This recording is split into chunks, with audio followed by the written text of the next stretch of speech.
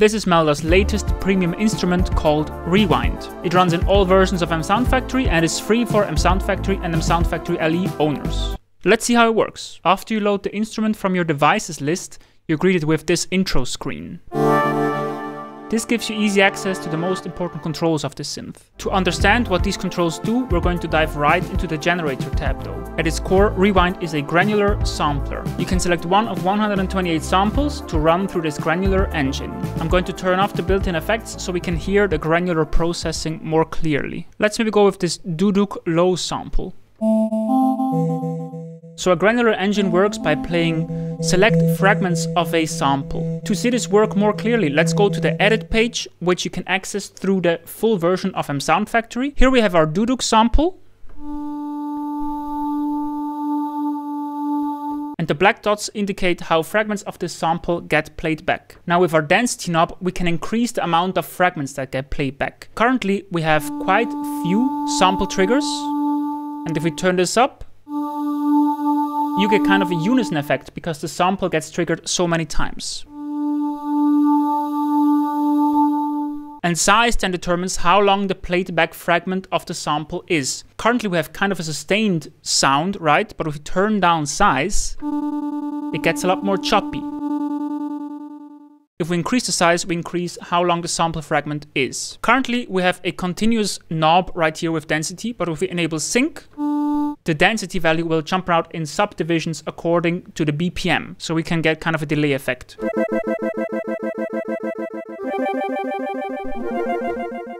Another knob directly related to this process of which part of the sample gets played back is this position knob. Currently we're taking a fragment from somewhere around the beginning of the sample, but we can also push that further towards the back. Now our samples get triggered around the 3-second mark. Another thing to mention, why is this plugin called Rewind? Because most of these samples are reversed. For example, you can see the reversed piano sample right here. So with the piano, if you want a more harmonically rich signal, put the position knob all the way to the top. And if you want a more mellow signal, turn it down. You also have a width control right here, which pans around the playback of the individual fragments a bit.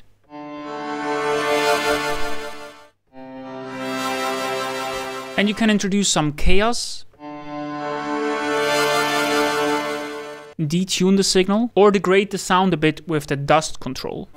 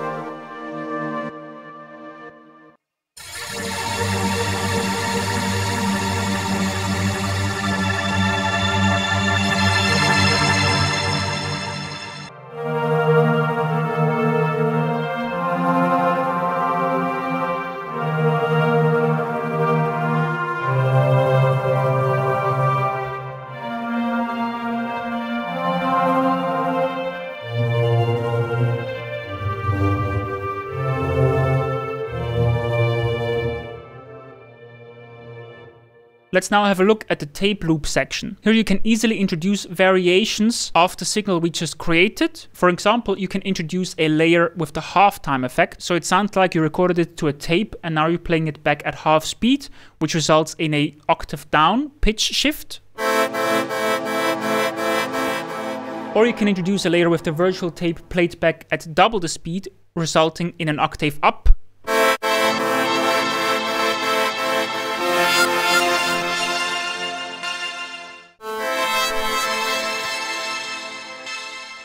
Or you can add a layer where the virtual tape gets played back backwards, resulting in a reversed sound.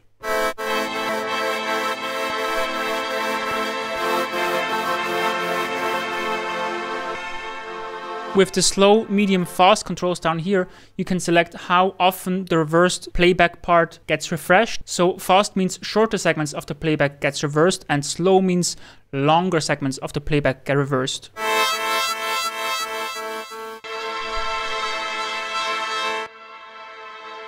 And you also have some nice effects to give this tape some more character with age, wash,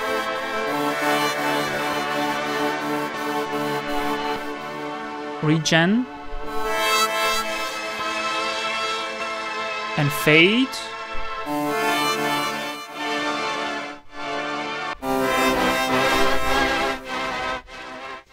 And on this generator tab you also have access to a digital lo-fi effect,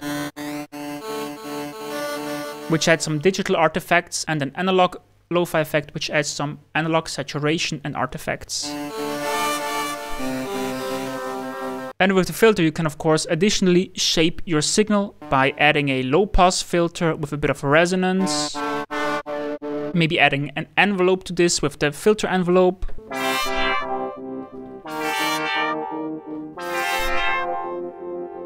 And you also have an amplitude envelope.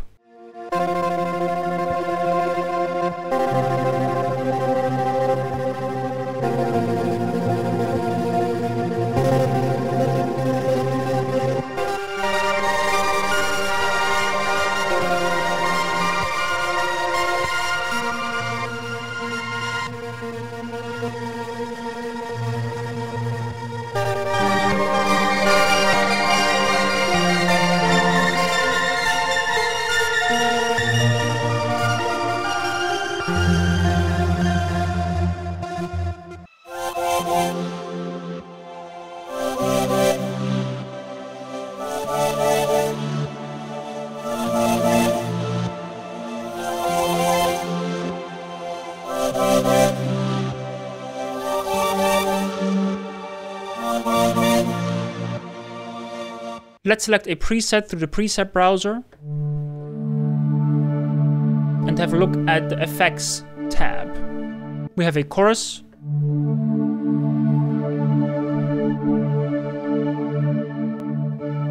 a rotary engine,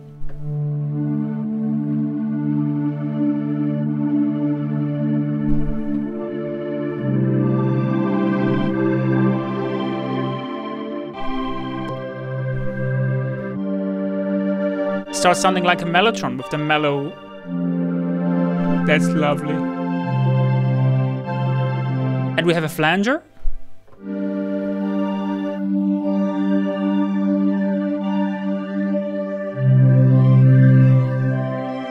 As well as reverb and delay.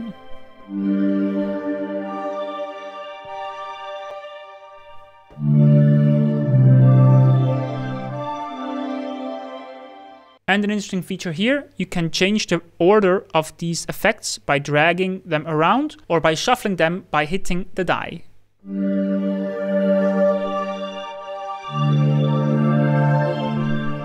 Lastly, don't forget to check out the master controls down here with some compression, EQ, saturation and width controls, as well as the controls on the globals tab, which regard volume, velocity range, as well as MPE controls.